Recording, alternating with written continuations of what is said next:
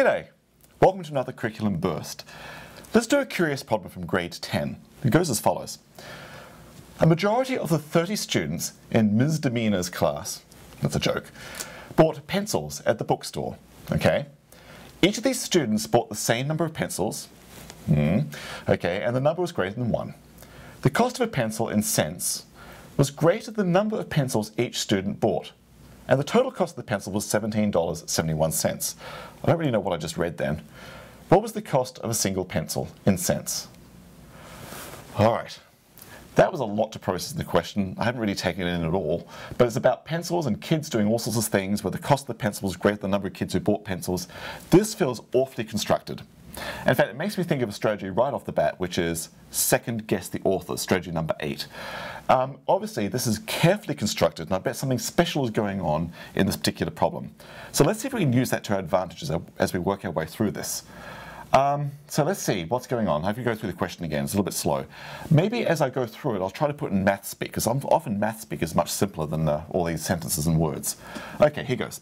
A majority of the 30 students in Ms. Demeanor's class bought pencils. Okay, so some students bought pencils. We don't know how many, but we know it was the majority of 30. So it wasn't all 30, it was just some majority of 30. All right, let's say the number of students, let's just call it, I don't know, S. And we're told that the majority of the class bought pencils, so S must be at least, what, more than half?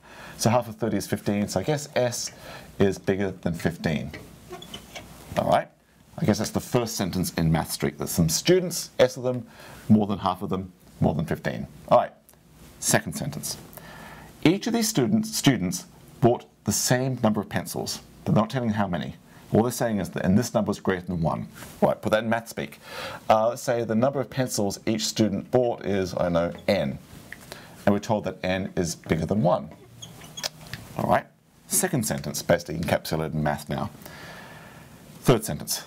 The cost of a pencil in cents was greater than the number of pencils each student bought. Okay, it's going to take me a little moment here. The cost of each pencil, I don't know the cost of each pencil. So let's say the cost of one pencil, let's call it C for cost. The cost of one pencil, the cost of each pencil was greater than the number of pencils each student bought. Well, I guess I've got each student buying N pencils, so I'm saying the cost is bigger than N. All right. And the total cost of the pencils was $17.71. Total cost. Do I have that? Well, I kind of do. We have S students each buying N pencils, so the total number of pencils bought is S times N, and each pencil costs C cents. So there's that many pencils, each costing C, so I guess the product S times N times C is the total cost of all the pencils that were bought. And we're told this is $17.71. Well, the whole question is, I guess I've just arranged it in terms of cents, so let's write that answer in terms of cents. That's 1,771 cents. Okay. That's just reading through the question. Now we're going to get to the actual question itself, which is what? What was the cost of a pencil in cents? That is, what's the cost of a pencil? What is the value of C?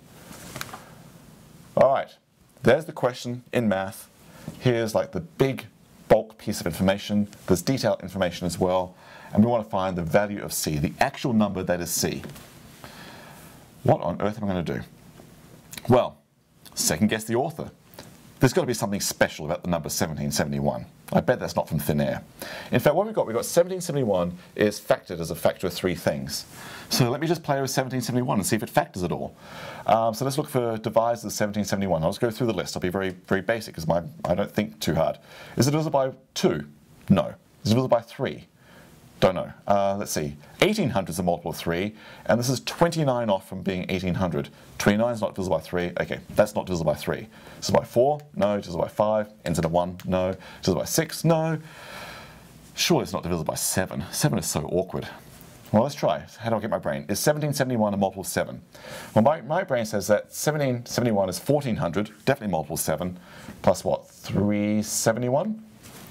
371, what's that? That's the 1400 plus multiple 7 near 371 was 350 plus 21. Oh, 1400 is a multiple 7, 350 is a multiple 7, 21 is a multiple 7. Yes, 1771 is a multiple 7. It equals 7 times something. Times what? That's 7 times 200, 7 times 50, 7 times 3. I guess that's 253. All right, does 253 factor? Oh dear. Ooh. I know something about multiples of 11. I'm seeing 2, 3 with the sum 2 and 3, 5 in the middle. Do you know that trick about multiplying by 11? This is 11 times 23. Actually, a little problem unto itself. Why is multiplying by 11 the same as splitting the number apart and doing the sum in the middle? That's worth thinking about in and of itself. All right, so my little cleverness, I noticed is 7 times 11 times 23. And these are primes, and they don't factor any further. Ooh, a product of 3 numbers equals a product of 3 primes. And we've got all these restrictions. They might be able to tell me which of these 3 numbers goes with which of those 3 primes. I have to think about it, a little bit of thought there, but now I feel like I have hope of making this question fall into place. So try it, keep going with this yourself, and when you're ready, have a look at the essay that goes with this video. Thanks so much. Thanks for watching. For more curriculum inspirations material, go to our website.